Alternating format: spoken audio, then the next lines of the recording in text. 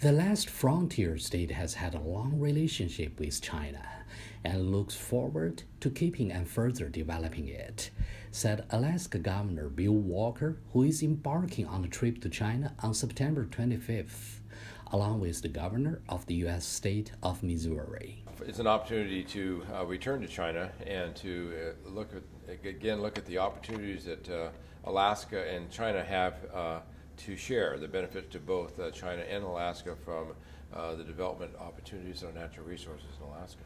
The upcoming trip, organized by the China General Chamber of Commerce, will take the governor to the three Chinese metropolises of Beijing, Shanghai, and Guangzhou, where he will attend a China-U.S. investment forum and talk to local business leaders and officials. With its highly resources-dependent state experiencing financial difficulties due to global oil prices slump, one of the top priorities on Walker's agenda is to export more to the Chinese market. Here we have way more natural resources than we have people, and we know that we cannot develop these resources without the market opportunity. With a population of nearly 750,000, Alaska is one of the 8 U.S. states that hold a trade surplus with China, which stood at some $700 million in 2016, according to the U.S. Department of Commerce. China has been Alaska's largest customer, export customer for many, many years on fish. Nearly $1 billion a year of our fish go to China.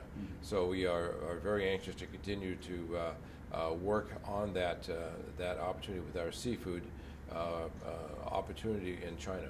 In addition to its traditional exports of seafood, crude oil, timber, and minerals, Alaska is now hoping to sell China more of its liquefied natural gas, which may turn out to be a critical factor in the success of a major energy export project strongly backed by the Walker administration.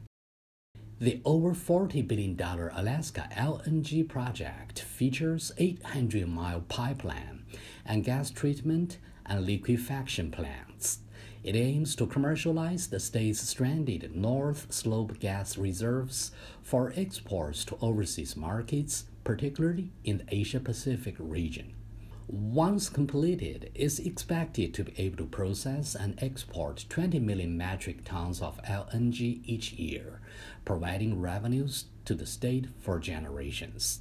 We have lots of resources and a small population. So we look at the 1.4 billion people in China and their need for the clean burning natural gas that we have.